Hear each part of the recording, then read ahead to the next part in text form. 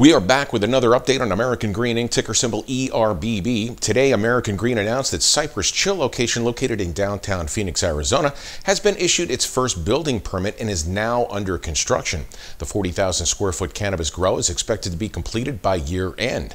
David Gweither, American Green's president and chairman, said, quote, "We are extremely excited to be underway with the development of what will be our largest cannabis grow facility.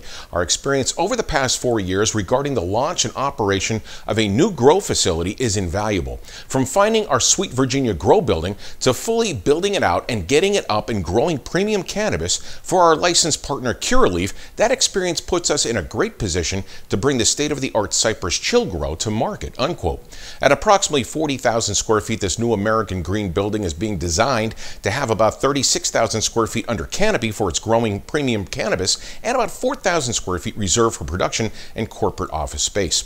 Brian Croteau, American Green's cultivation general manager, he adds, quote, "We love the fact that the Cypress Chill grow is only about 1.5 miles away from our existing Sweet Virginia grow. The proximity of the buildings will allow us to maximize our team's time and effort now and in the future." If you'd like more information on American Green, go to americangreen.com. I'm Dave Donlin with this update on ERBB for Stock Investor Daily.